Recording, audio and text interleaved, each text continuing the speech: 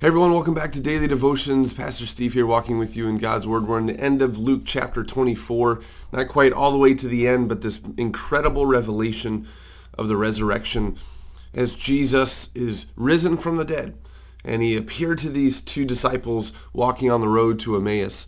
And as he did that, and as he revealed himself from Moses and the prophets, and then he broke bread with them, their eyes were open, their minds were open, their hearts were just overwhelmed.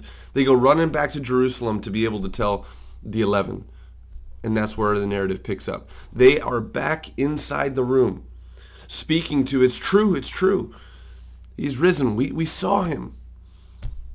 And as they're speaking, Jesus shows up. I said a little bit of that last video, but it is something that's just incredible going forth of being able to say that great phrase that maybe could be a prayer each and every day. Hey, Jesus, show up. When you show up, things happen. When you show up, God's presence is just amplified. When you show up, things change. When you show up, we are overwhelmed. So overwhelm us. And so within this, Jesus shows up. Luke chapter 24, verse 36, shows up into the lives, into the faith, into the disbelief, into the fears of the disciples, and sets every bit of the things that I just said aside.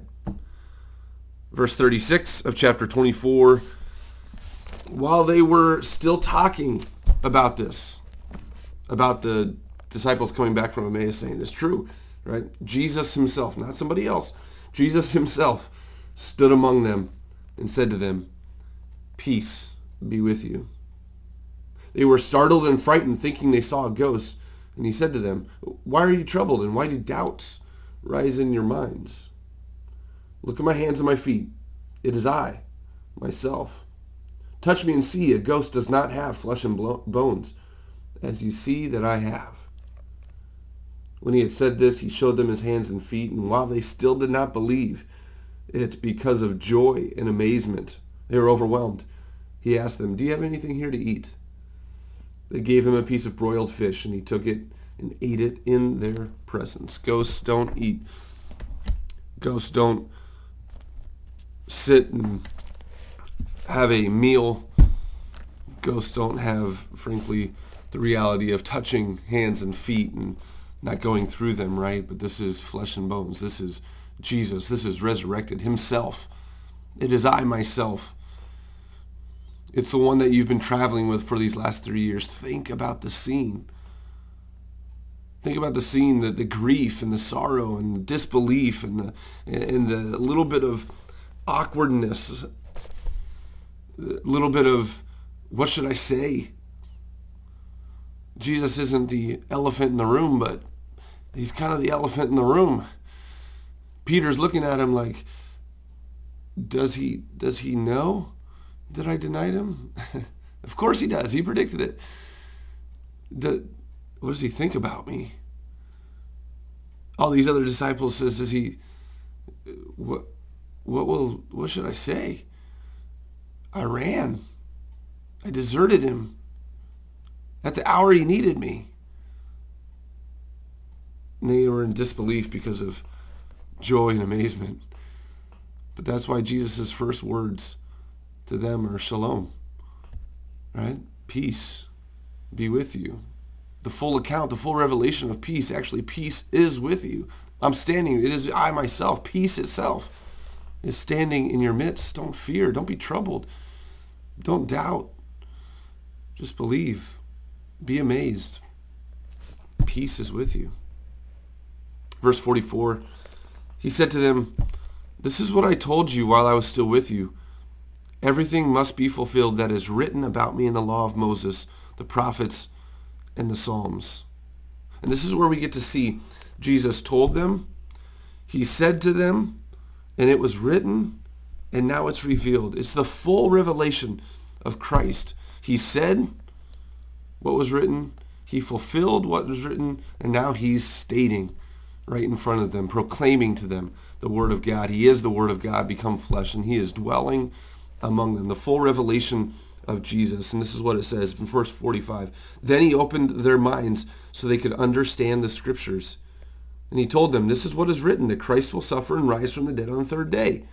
So that, and this gives us our purpose. This gives us our push. This gives us our resurrected new life. For what reason? Repentance and forgiveness of sins will be preached in his name to all nations. That's our walk of faith, that we repent of our sins, but that we can actually be forgiven. That peace is in our midst, that Jesus himself shows up. He shows up in our sin. He shows up in our repentance. He shows up in our forgiveness.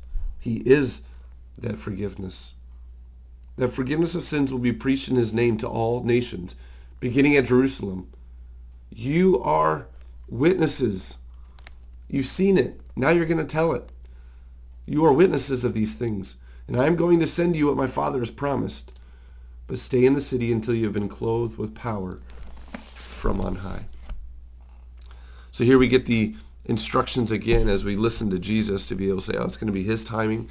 He's going to deliver. He's going to put forth what he wants to accomplish in and through us. So wait in the city. But here is that incredible direction, the full revelation of Christ, of what was said in Moses and the prophets and the Psalms and all of scriptures is now fulfilled in Jesus.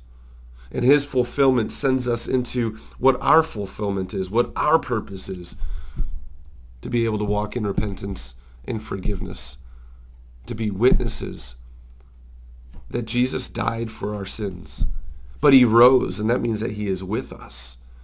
That means that we are forgiven. That means that we are dead in our sins and trespasses, but thanks be to God, as Paul puts it in Romans. But thanks be to God, he has made us alive in Jesus Christ. How can he make us alive if he's still dead? He's not. Our sins are dead. They are gone. As we drown them in our baptisms, as it says in Romans 5, Romans 6. We've been killed. We're dead with Christ. But now we are raised to new life. And so repent of your sin, but also bask in the forgiveness that is in Christ, because he's alive and he shows up in your sin and pushes it away, and he shows up in your forgiveness so that you can just proclaim and have joy and a joy-filled life to the full. That's what he's called us to.